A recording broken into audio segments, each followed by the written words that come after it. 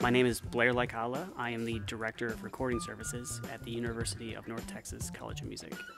It's one of the largest enrolled colleges in the nation. We have 70 ensembles. We're most well known for our jazz program. Our 1 o'clock lab bands had several Grammy nominations.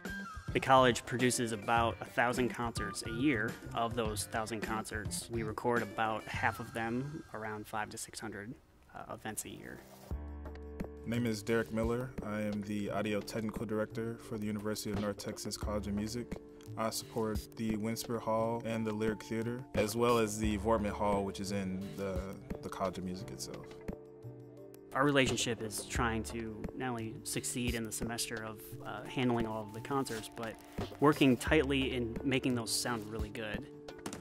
We'll talk about mics, placement, what I need for recording and broadcast, what he needs for live sound, and how we can make that work as best as possible.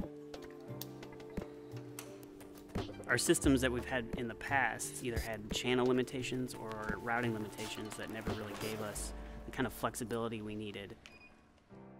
So we started to look at Dante and how we could solve problems with Dante, and pretty much overnight, Derek and I were able to just redesign the whole system using Dante, using our dedicated fiber lines and all of our dedicated copper. Can you back it up like 2 feet? Maybe go up a foot. Once we had the system established and we knew that we wanted to go with Dante, it just made complete sense to go with the Focusrite RedNet line.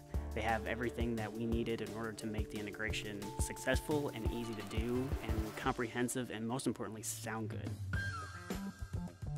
So for typical concerts, we have mics hanging in the room. Those lines are either fed to a mic pre that is Dante enabled, or we preamp it and convert it onto Dante. We have several outboard pieces of gear, a classic outboard that we want as part of our sound. We went with a RedNet 2 in order to get analog I/O connectivity to those. Once it's there, it hits our network switches. We have one primary network switch and a secondary network switch. We're able to have a completely redundant network in case the primary one fails, with no pop and no sort of hangover. It's instantaneous. Once it's through that network switch, it can hit any number of our devices that record it. It could be a computer that records it with a card. It could be any of our backup systems. We have other Pro Tools I/O. We have other boards. Once it's mixed, we can send that back to, say, the lobby. We can send it to video for broadcast, speakers for front of house, or monitor wedges, headphone mixes, pretty much anything you can possibly think of. It's all accessible with just a couple clicks.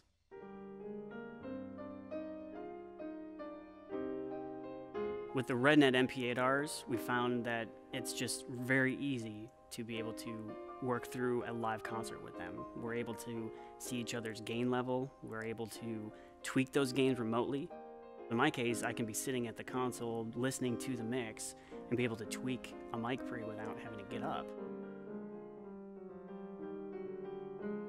I get to use RedNet MP8Rs in a bunch of weird situations. I've mic'd harpsichord through an MP8R, harp, piano, and celeste. With the wide range of instruments, it's very important to have a very transparent mic pre. I need to get whatever I put in actually out.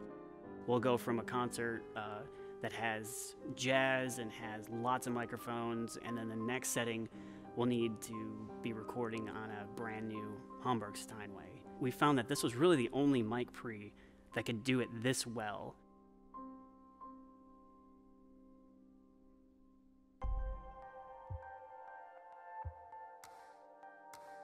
One of the other great advantages of having this Dante network is being able to utilize all of the gear that you have at any time. You know, working at a university, we don't have as many professional staff working this as we'd like to. It's just a little small department trying to do these really large things. So we have to rely on students, and these students can range from psychology majors to business majors, and we need to be able to take something very complex like a network-based audio system and make it as simple as possible. We don't really have the time to troubleshoot. We need things to work very quickly and efficiently, and just being able to go in Dante controller and route things. You know, it's all labeled, all laid out already. We can route things without even having to think about it.